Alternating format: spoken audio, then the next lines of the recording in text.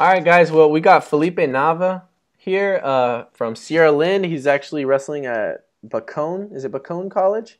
Yeah, Bacone College, and I went to Sierra Linda High School. Yeah, Sierra Linde High School. First state champ from Sierra Linde High School with a record of 49 and 1, 170 pounds. So, how's it going over there in Oklahoma, Felipe? It's going good. It's just a different environment, different weather. It's much colder. We see more rain.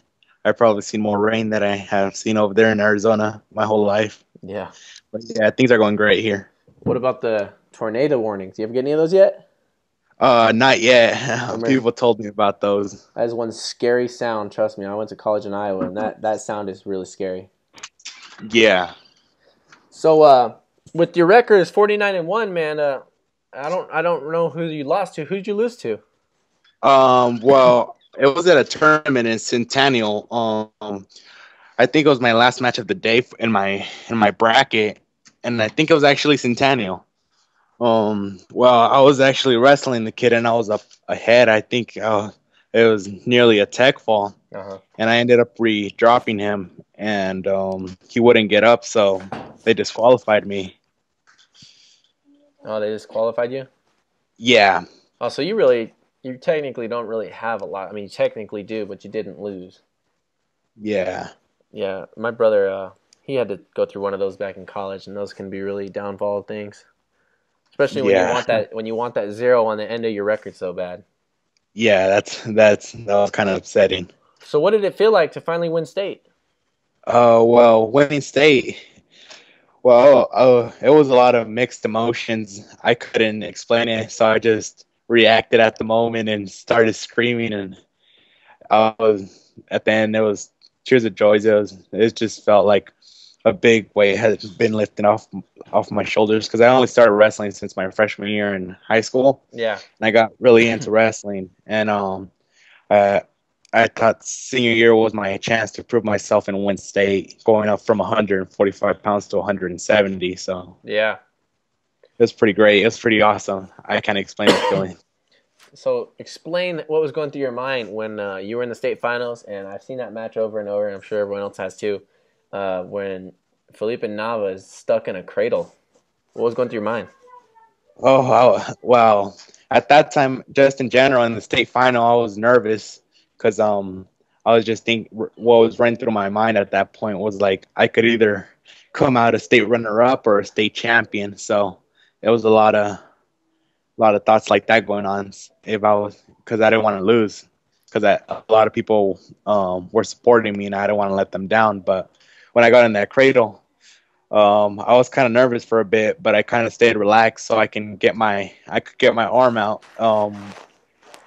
I'm really flexible on my shoulder blade, so I actually got to get my arm out, and after that, I just didn't stop and pushed off, and he ended up on his back, and I squeezed tightly, as tight as I could. Oh well, I'm glad you got out of it because I'll tell you what, it takes a real state champion spirit to get out of them cradles. And in my personal opinion, a cradle is probably the worst move ever invented. They win, but I would hate to beat somebody in a cradle and then later question myself if would I have won that match without that cradle. So good thing he didn't get it on you, but some guys do get lucky and win with those, and I'm glad that guy didn't. So what are your plans for college this year? Well,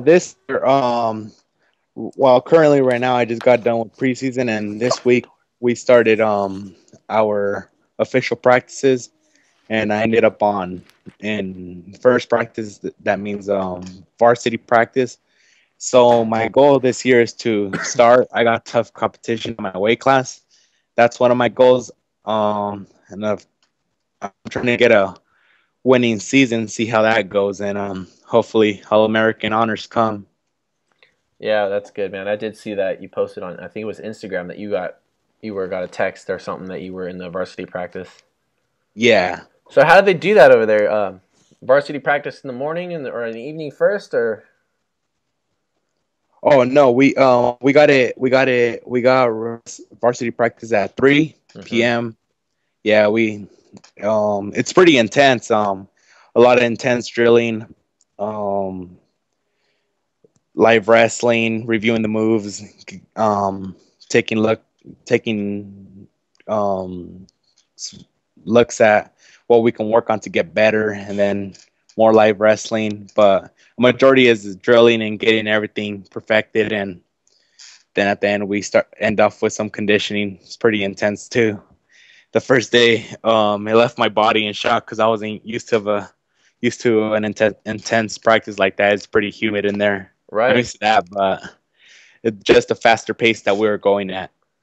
Yeah, yeah, I do love that college wrestling environment. It's way different than high school, and a lot of guys actually don't know what to expect, and actually, a lot of them aren't even prepared for it when it does happen.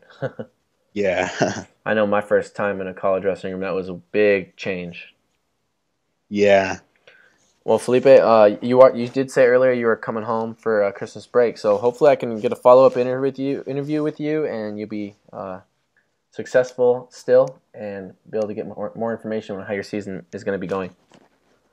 All right, Now, sounds good. Felipe, Oh, do you have a profile on Arizona-wrestling.com so the viewers can add you as a friend if they want to?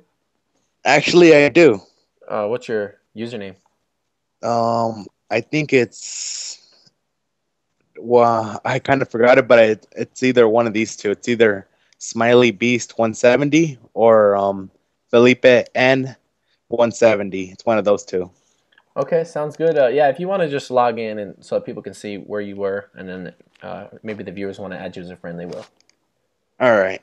All right, Felipe, sounds great, man. Thanks for your time. All right. Thank you. See ya. All right. Take care.